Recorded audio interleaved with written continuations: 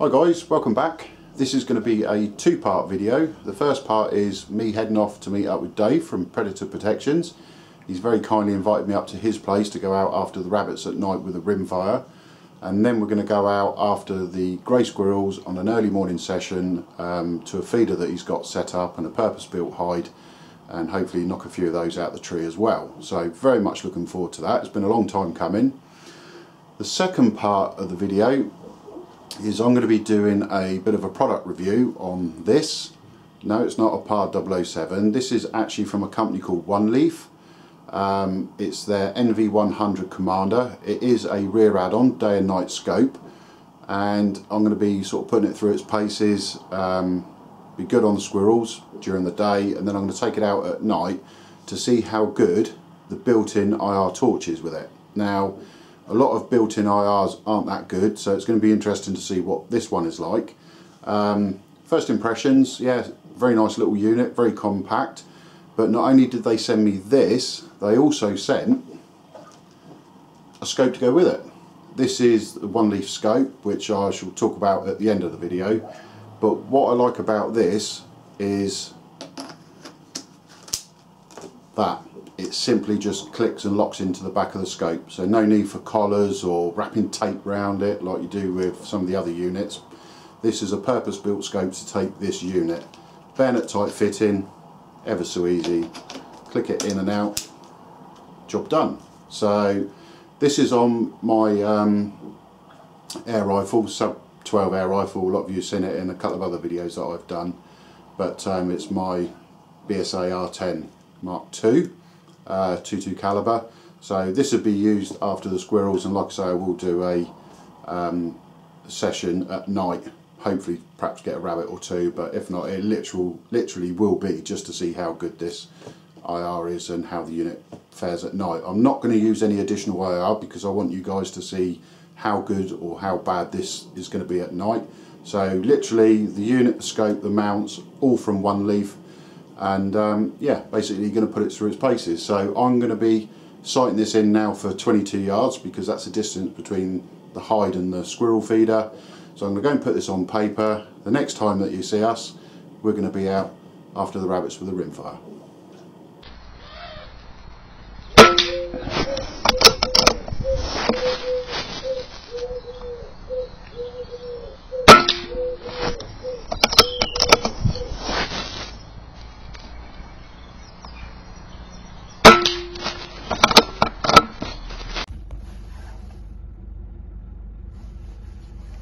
Ready?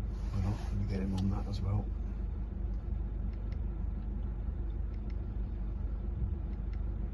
Yep, okay mate.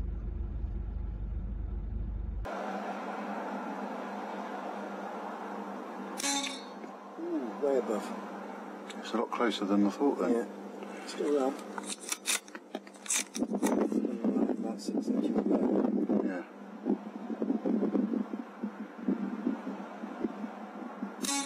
Yes, no doubt about that. Bit of food there for the fox.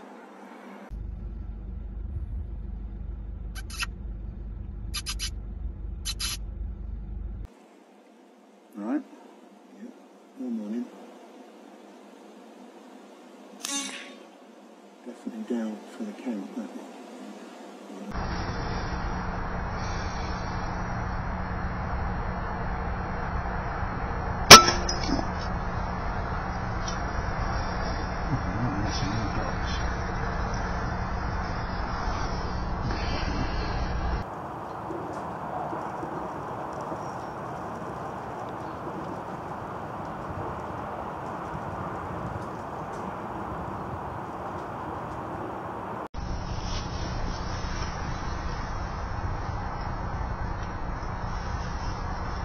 Alright.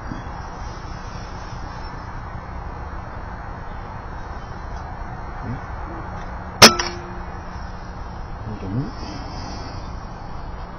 How much closer do you want to see that?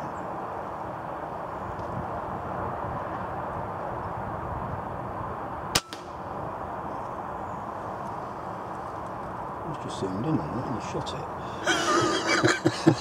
I was getting some nice sort of David Attenborough footage of that. And all of a sudden it disappears. Tell you what, Jim, there's a very unhealthy pile of dollars down there on the floor. Yeah.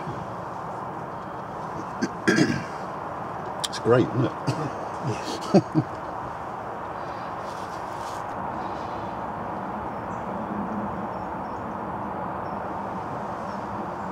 Without even going in a menu, you change a reticle.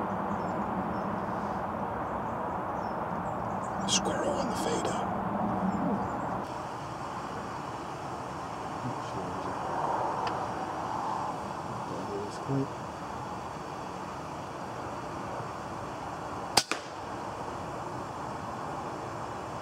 That's very unfortunate. You're not hang there, no? No, he's coming down. Oh, he's going to go up. Go on, have another climb up. Go up. Oh.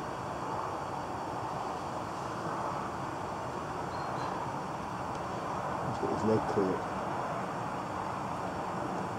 Dosh.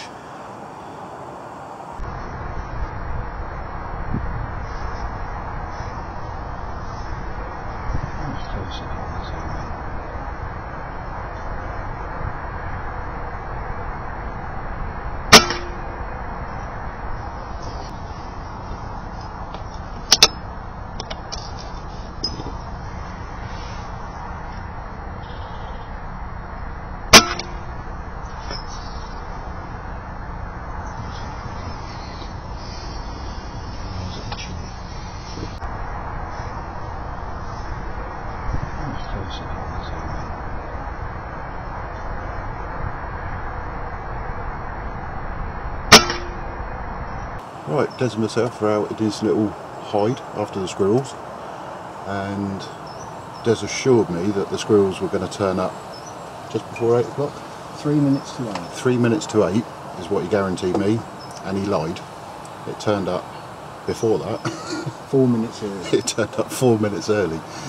But yeah, I took the first shot, which was nice to get in the bag, I must admit. Knocked it off its perch, and since then we've had like quite a steady stream. I think we must be nearing double figures now. I have no idea what the time is. It's 10 to 9. It's 10 to 9. We've been here since about 20 past 7. Yep. So yeah, it's been very productive.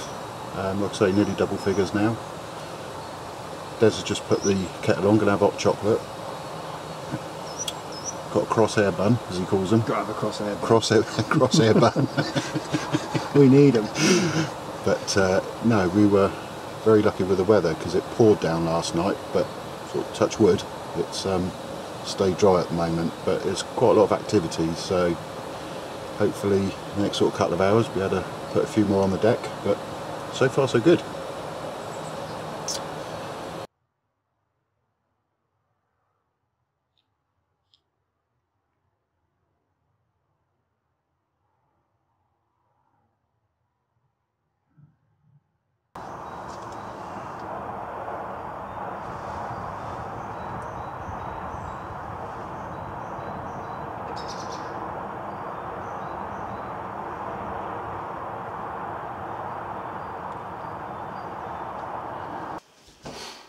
Right, there we go. My time has unfortunately come to an end with Des. So, Des, I'd like to say thank you very much. You're welcome, for your Jim. hospitality. It's really nice to have you come over. It's the most expensive piece of water to come across, it isn't is it? for the distance. Yeah, it for is. the distance. But yeah, the squirrel shooting side of things was brilliant.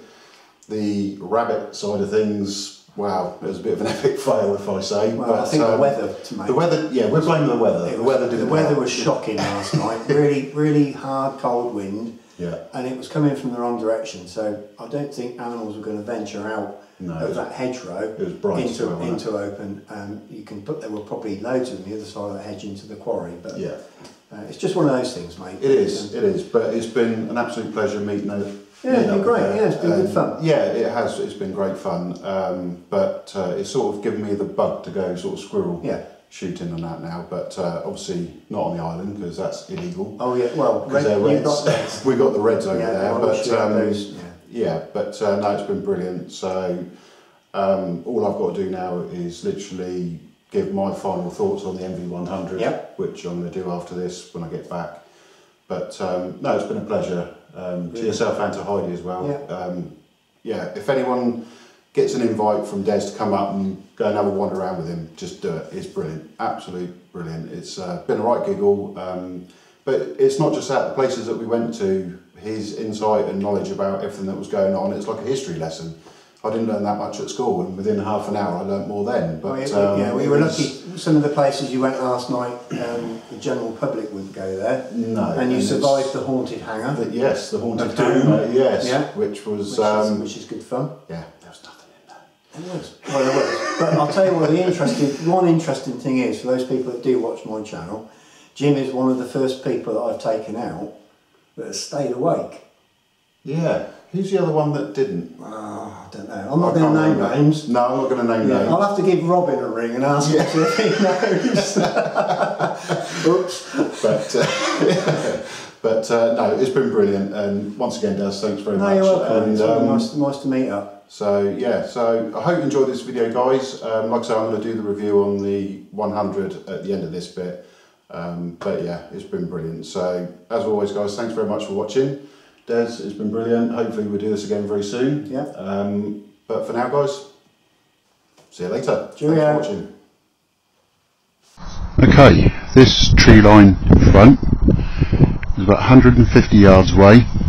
This is on the base mag of the scope, and this is on the lowest setting on the inbuilt IR torch. And considering it's on the lowest setting for such a small torch, that's not a bad picture with this little unit. So same tree line. I'm just going to increase the brightness of the torch now, and I must admit that is impressive for such a small IR torch. And these little birds are about 25 yards away in this pen, so you certainly wouldn't have any problems ratting with this.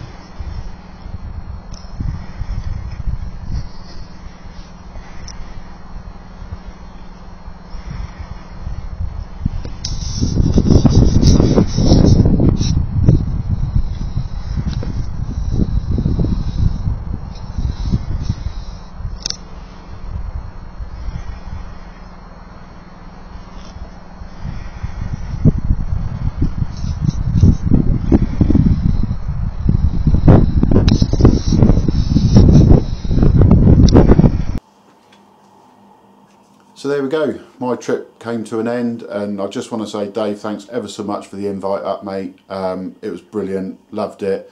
Shame we didn't get a few more rabbits. I know the weather conditions weren't great, but I did miss a couple as well. But managed to put 2 on the deck, so I'm sure the fox will be happy with those. The squirrel shooting side of it was unbelievable. That was my first ever proper session on the greys, and I certainly got a bug to go out and do it again, I must admit. But so Dave, thanks ever so much. Looking forward to meeting up with you again soon, mate.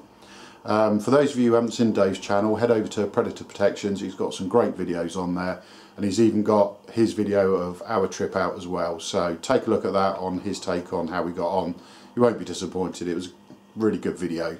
So yeah, head over to his channel and take a look at what he's got on there. As for the NV100 Commander from One Leaf, I must admit I'm impressed with this little unit. I'm not a huge fan of rear add-ons, I must admit, but this one I was particularly impressed with. Excuse me, there's a couple of little issues with it which I'll come on to in a moment, but the image quality for a rear add-on obviously is not going to be as good as a dedicated scope, day or night scope, but yeah, I was impressed with how good it actually performed in the field. I probably could have spent a little bit longer trying to crisp up the image a little bit, but from what you saw on there was pretty much what you see through the unit itself. But yes, you can make the image quality a little bit better. And I'm sure a lot of you noticed that the crosshair wasn't quite central. Now that's not a fault of the unit, that was down to me not noticing a particular setting in the main menu where you can actually shift the crosshair over to centralise it. I didn't know about this until I went out at night and I had to play around with it, and went in the menu setting and I realised, and then I moved the crosshair over and it was absolutely spot on. So that was an error on my part, so yeah, don't be put off by that. You can actually adjust it and make it spot on in the middle. The IR torch, I must admit, I didn't think it was going to perform as well as what it did. Literally to pull it out or slide it back, whether you're on it on flood or spot, depending on your choice. For the distance that it went, I was impressed with it, I really was. Especially on the lowest setting and then clicking it up to full power, it was quite impressive for such a small torch. If you wanted to use an additional IR, I probably would at night, I must admit, literally to save the battery life itself, which in this particular model takes an 18650 battery, but just remember it's the flat top type, not the one with the little nipple on the top. It has to be a flat top type battery. But yeah, certainly got some good time out of it. Probably lasts about 4 hours out in the field during the day. You could probably halve that at night if you're going to continuously use the IR torch, but yeah, that's where I would use an additional one. But for the actual performance, which is what I wanted to show you, I couldn't fault it. Really, really good. The actual menu settings of the unit, there's 2 pages. I think there's 10 items per page on there, and it's got everything from 0 in to profiles to what format that you want to run the video footage at 30 frames per second or 60 frames. It's all on there, like I say, adjusting the crosshair so it's in the centre of the picture. There's loads and loads on there. It's really, really good, but the only thing is you can't record the menu. If you're like recording footage and you click onto the menu, it stops recording, so you can't actually record the menu setup, which is a bit of a shame because I wanted to show you that. But when it comes to zooming in using the unit, if you're recording and you start clicking it up, zooming it in, it stops recording. Not quite sure why, so I was sort of like using the zoom on the scope more than the actual unit itself. And when you do zoom in, it's not instant. It seems like a couple of second delay as it goes up through the zooms from 1 times up to 3 times. You click it and there's a delay, the screen goes dark, then it comes back, then it goes dark. So that could do with improving. But other than that, I must admit, they're pretty much the only sort of couple of faults with it really. If you are recording and you want to speak on it like I did, I had the microphone on 50%. I found that if I went more, like 75% or 100%, the sound quality was terrible, absolutely terrible. So sort of, if you want to talk with it, keep it on 50 or perhaps a little bit low, you'll have no problems at all. Some of you may not want to talk on it and just, you know, rely on the shot, but I would say 50 is the maximum that you want to go on the microphone. Otherwise it sort of either stops or distorts, and you know, which isn't very good. But other than that, the overall performance was really, really good. The scope itself, which obviously came with the unit, which is One Leaf's take on it, it's a 3:12 by 56 side focus scope, illuminated reticle. Yeah, the glass in this is crystal clear. To use this scope during the day, yeah, I would definitely use it. No problems with this whatsoever.